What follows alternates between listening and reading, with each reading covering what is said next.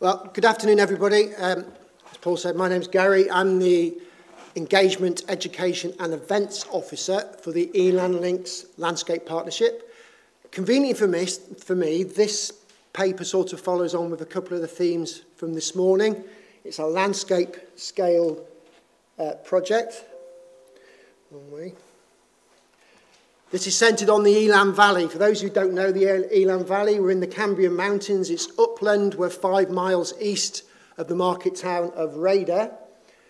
And it's 1% of Wales. So I'm managing the heritage for 1% of Wales on my own at the moment. 20,000 hectares, which is about 76 square miles. And it's a unique landscape. And I'm going to say it's unique because this landscape isn't marked by a national park or a regional border. It's actually designated and delineated by the catchment for the reservoirs. So my project stops where Birmingham stops collecting its water. That's what makes it quite unique. And it's known for the extraordinary feat of Victorian engineering. The great dams and the reservoirs, which is gravity fed to supply Birmingham with a clean source of water, stop them getting cholera and typhoid down there. And that, again, adds to its uniqueness. So since the 19th century, that landscape has primarily been managed with an aim to create a clean water supply. So that means it's avoided a couple of things. It's avoided large-scale cultivation, it's avoided large areas of ploughing, it's avoided large areas of land improvement, added drainage, etc. And it also is actually quite devoid of those mass conifer plantations, those great big areas of conifer which we see across much of upland mid Wales. They're absent because that would compromise the water supply. The scheme itself, it's a 5-year HLF-funded £3.5 million project. There's lots of projects. As all these landscape partnerships, it's a combination of heritage, history, archaeology, oral history, nature, conservation, people, tourism, and networking in partnerships. And the aim is to protect the natural and cultural heritage of the valley and to boost the opportunity for people to enjoy the area. Very similar to those aims that you see being embedded in national parks. So we're not a national park, we're actually a commercial water entity supplying utility through Welsh Water. 17 different organisations, 26 projects in all, 12 strategic objectives. I'm not going to bore you with all the list of that because this is an archaeology day. But you can see lots of partners, including CADU, the Royal Commission, CARAD, local museum, and increasingly and hopefully more so, going forward into 2023-24, working quite closely with CPAT for some community excavation projects. So what is the heritage of the Elan Valley? We've got 34 listed buildings, 39 scheduled ancient monuments, and over 2,000 records as historic assets. And we know this because part of the scheme was to have a review of the upland surveys. Unfortunately, you can't quite see my pie chart there, but for those prehistorians amongst you, you'll be glad to know that big purple area is the percentage of prehistoric sites that we have in the valley. But they do range, from standing stones like that down there at the bottom right-hand corner to late 19th century powder magazines, which are still extant and still sitting there in the landscape. So great variety of heritage. And it's heritage at risk. And it's at risk because obviously eventually the landscape will reclaim those assets, vegetation growth, tree cover, changes it. You can maybe just make out that building there, a farmstead slowly disappearing under some trees and the bracken, the walls tumbling down. We lose the history and the stories, that oral history, that sense of place, that cultural identity, which all goes hand in hand with these monuments. And then, we can also have threats from future external factors. We don't know what may happen in 10, 20, 30 years. A lot of the area is farmed. There's 16 farms on the estate. The single farm payments change into sustainable land management or whatever. Things will change. So these are all external threats which we needed to try and safeguard from. We are blessed with the Elan Valley. When we come to the later heritage features, those around the great Victorian dams, we do have a fantastic archive. We have a really, really good photographic record. Thanks to the sharp eyes of a lady who worked for Severn Trent in Birmingham, who looked out of her office window and saw a large skip being filled with papers, plans, documents and photographs in the 80s. And she took them home and put them in her garage. They now sit in our own designated archive. And these include the water scheme document as signed by Queen Victoria, as presented to the House of Lords. It all went into a skip. So having these fantastic archive photos does allow us to do things like this. This is Cabin Cork Dam, one of the earliest Victorian dams, opened in 1903. And I can take it back through archive photographs showing the construction of the dam, showing those great feats of Victorian engineering, 30,000 navvies working on the project. We can go back and we can go right back to where the first steam crane has just been deployed and they're starting to move the stones out the way. They've just put the road in down the right-hand side there. Very, very early days of the scheme. And even beyond that, we can go back to pre-dam, which is really useful because when we want to look at the possible archaeology before the dam, we do actually get a photograph of that landscape. We can see possibly the geology, the makeup of the river there. We have been looking at a hospital site which was part of the Navvy village, which is on that left-hand bank of the River Elan there. There is some work going on at the moment there, and it's been great to be able to try and understand what was the ground there before they put the terraces in, before they built a large hospital there in the Victorian period. So that's our archive photos.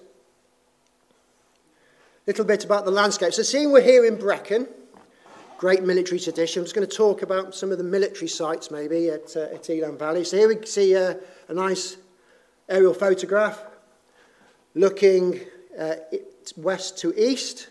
So Cabin Cork Dam is just beyond that yellow arrow, that flat bit there. That's where we were looking before, looking back this way. But where that yellow arrow is, I want to show you, interesting site, is this one. And it's the remains of Pennygarreg Dam. It's an early Victorian piece of engineering. It was built to create a water supply for the Navvy village before the dams. It provided a head of water to give them water for the supply for the village, water to fill the steam cranes, the engines, that sort of thing. So it was redundant once the main dam had been built.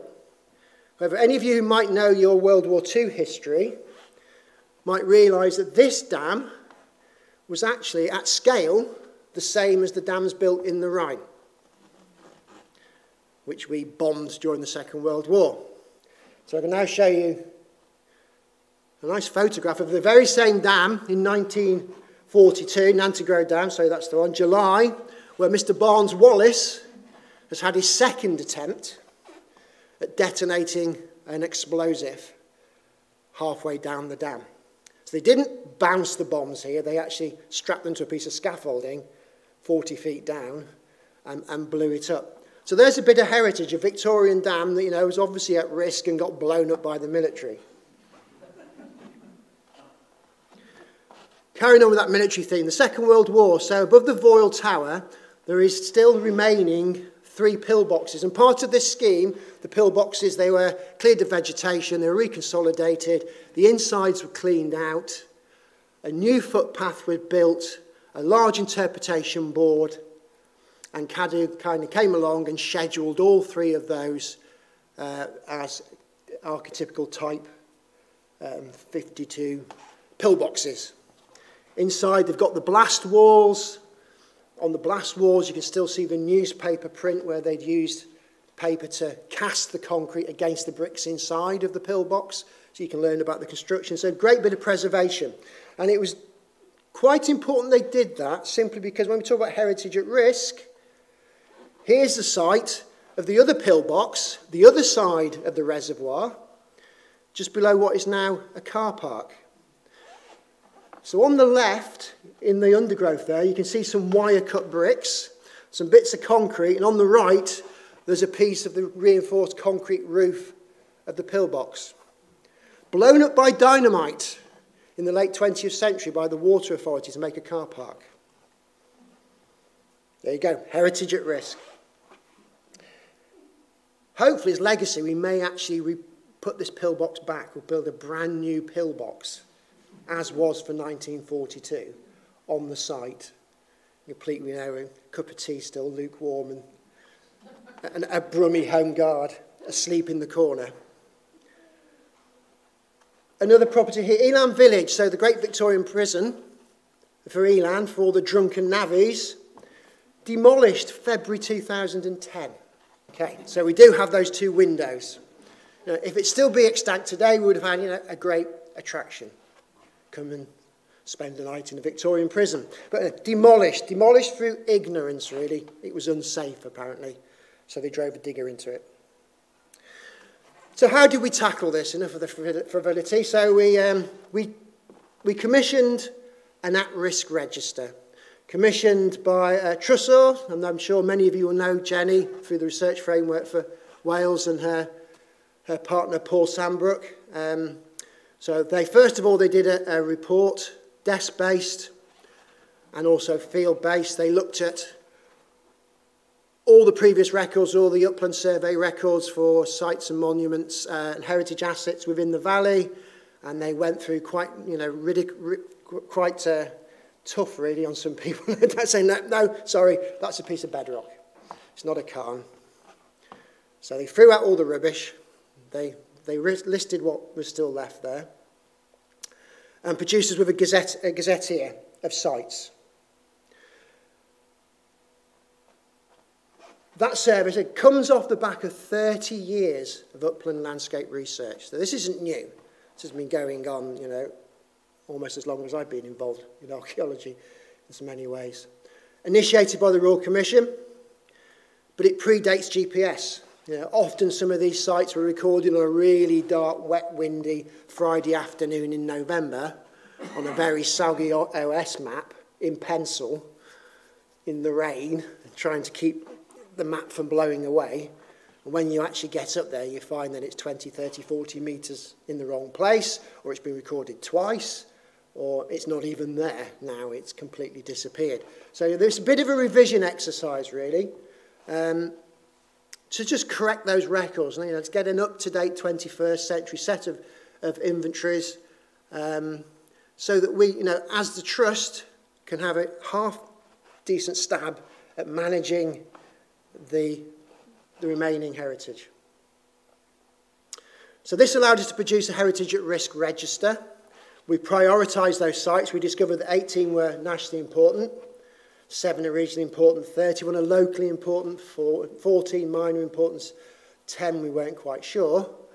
But it gives us, all archaeologists love a good distribution map. There we go.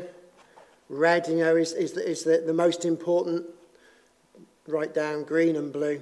So you can see they're fairly well spread out across the estate, across those 70-odd square miles. Big area. The records were particularly weak in that bottom right-hand corner there, that eastern section of the estate. There were quite poor records. We don't know why they were worse than anywhere else, but that was identified by the initial survey. So we recommissioned Trussell to do a second intensive walkover survey. Fortunately, COVID got in the way, but they carried on. It was completed in July of this year, so it's hot off the press. It's a 65 square kilometre area that was resurveyed in detail. And there's just over 700 new sites being recorded, all yet to go in the HER. And the report for that is due at the end of the year. So I'm quite looking forward to getting the details on that. So it's been a really worthwhile exercise. Not only have we recorded the up-to-date data, but we've also found new sites and they've also now got that level of protection. Some will go forward for scheduling, and so hopefully we're meeting our aims as a project. So my role, as well as managing the likes of Trussell with that project, I got another 4 or 5 projects which really involve around access to archaeology, interpretation of archaeology, and innovation for engagement, particularly with youngsters. And so I've been mapping my project sites out. We've got some excavation candidates. So from that heritage at risk register, we looked at the sites, not only on what are their risks, but also what is the practical implication for being able to excavate them.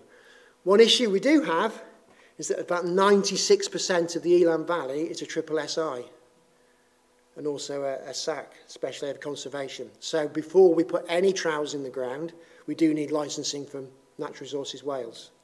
So there's a process. It's a long process in that respect before we can actually go in and do some excavation. But from those initial excavation candidates drawn from that survey, we have highlighted 2 sites which we hope to work on in the spring of next year. So this one is Clwyd-Powys House Platforms. It sits very close to the bottom of Carwen Reservoir. It sits very close to the curtailage of the current farm. We suspect, Trussell suspect, they could well be medieval house platforms. There's about 3 or 4 of them there we've identified. There's a big gap in the research framework for upland, or maybe not so quite upland, because this is on the edge of the valley, medieval settlement. And there's an opportunity there to excavate. It also ticks my community boxes because it's close to a large car park where we can park about 6 or 7 coaches and a toilet block. It's visible from the site, and we could actually get a wheelchair there. So it makes a really, really nice candidate for community-based excavation. Just to show you, so that's looking down the hill. And you can see that fence line. So interestingly, that fence line is also the boundary for the triple SI. So everything that side of the boundary is in the curtailage of the farmyard and hasn't got any designation of protection. And everything this side of that fence is now in the triple SI. That fence runs right through the middle of the house platform, as it would. Couldn't just come a bit further up, could it? But no, it's an obstacle we'll get across, and you can see the fence in that right-hand picture there.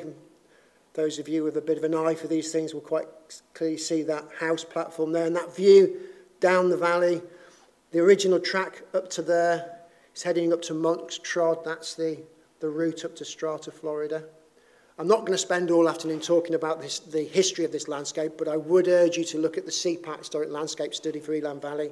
It's all there, full history. That's the important link there, is the possible monastic connection. Just to highlight those platforms there, you see that fence running straight through the middle. So that's one site that we intend to investigate in the spring, involving local schools as well as volunteers from primary school and then right through to university level. It's a good opportunity. And then the second site, this is another one that, this is interesting. This is one of my projects which has been come up for interpretation. It's also come quite high on the Heritage at Risk register. Rabbit warren, pillow mounds. I'm sure some of you may have come across some of these before. There's about 8 of these mounds. It's sitting up at the northwest corner of the estate. That road is the old Aberystwyth Road. Again, it's connecting through to those main routes right down to Strata, Florida. To interpret it, it would be great to get a date. You know, as most people will know, these pillow mounds, if they are rabbit warrens, they could be medieval period. They could be late 1800s. It's a big period for me to try and interpret and tell the story of this site. Unfortunately for the site, but fortunate for me, if you look at that bottom image there, I couldn't, because I haven't got any decent aerials yet, I couldn't get a better blow up. That's off Google Earth. There's a house platform which has been dissected in half by that metalled road. So the two bits of the remaining bits of the house platform sit north and south of the road. If Powys County Council decide to come along and do some more work on the drainage or widen the road, we're going to lose what's left of the house platform. So that's where there's an opportunity to, A, it's at risk, let's go and see what we can record, and B, it may well produce some evidence, and we suspect it could well be the Warrener's house.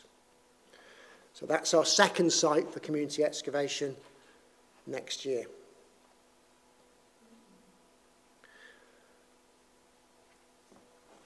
Vegetation management, so that's something else we're doing. So we've got a number of these sites, particularly a number of prehistoric sites, which disappear very, very quickly into the bracken and the undergrowth. So again, as part of that survey, we identified some which we thought, really would benefit from some actual land management.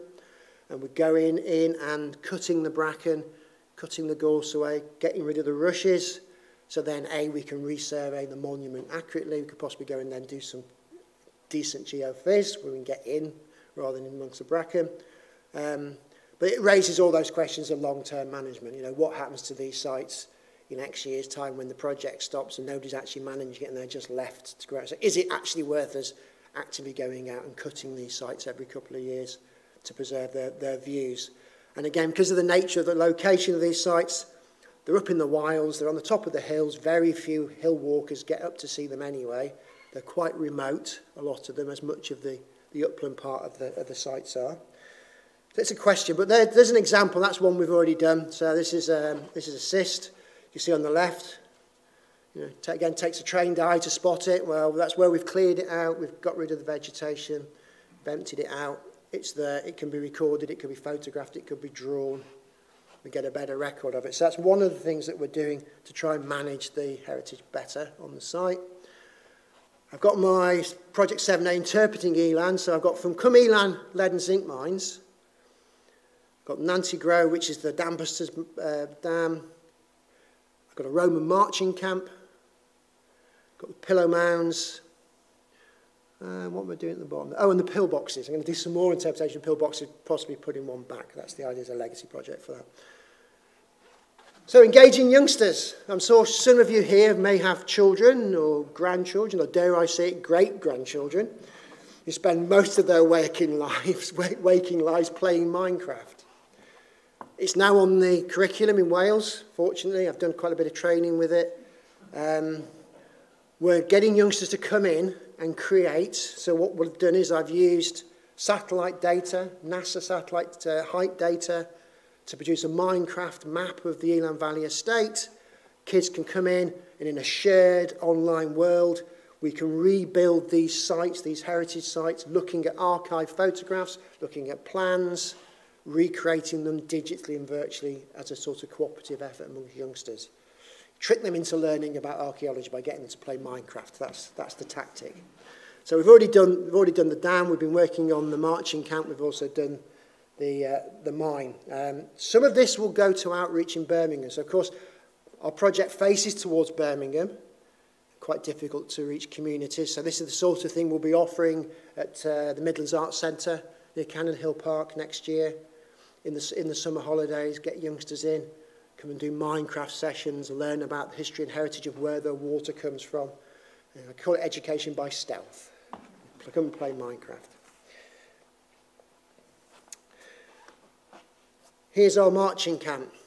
Go and stand on the ground, very, very hard to see. If you look in the records, you can see a number of CPAT members of staff stood with staff looking around, looking quite perplexed that they can't find it on the records. But from aerials, it's quite visible. And this leads on to really the other side of this project, which is the role of volunteers.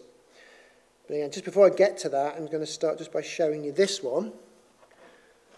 So how do you interpret a marching camp? It's hard to get to. It's in the middle of nowhere. Nobody really knows much about it. Nobody's going to go up there. But we need to be able to bring that heritage into the classroom, into the museum in Radar, into the visitors centre. So I'm a great fan of 3D digital game software. So we're using Unity with some 3D renders to create a 3D reproduction. And this is where volunteering comes in. Now, I won't embarrass the gentleman, but he's sitting in the audience. There's a gentleman here who flew this site for his own research, with his own drone, created the last cloud survey and kindly passed that on to me. I then just passed that on to my 3D developer. So he's remodelling that Roman marching camp on an actual last cloud reproduction of the landscape. That's coming up, that video, in the new year, so keep an eye on our website for that. So again, that's the role of volunteers. I have another volunteer who spent nearly all of July and August walking every day with his drone and his dog up and down the valley. We had very, very low water levels, so again, he's managed to supply me with, at no cost to the project, aerials of things like Nantgwilt House. That's the original house there. That's what remains today. This is the house that Shelley wanted to buy. Fell through. It comes visible once in a while. Provided by volunteers, important element.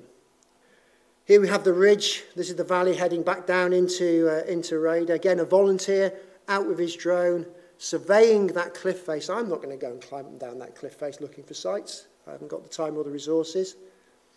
He spots, you probably won't see it on this image, only a couple of little holes, a couple of adits there. Gets in with the drone. We find some late 16th, early 17th century silver workings. Silver from there sent to Aberystwyth for the mint, for Charles I, funded the Royalist war effort, back to the military thing. Again, provided by a volunteer. I'm just going to round up now. I think it's a beautiful image. It's right up on the top of a ridge, another volunteer out with his drone. It's a long hut with quite a defined piece of interesting earthworks around it on a steep drop down. No date, no record. But he found it and he pointed it out to the archaeologists. So that's the role of volunteers and the talented and skilled enthusiastic amateur. We often put them to one side, but they can provide a lot. So we're in half an hour. Thank you. Do follow us on Facebook.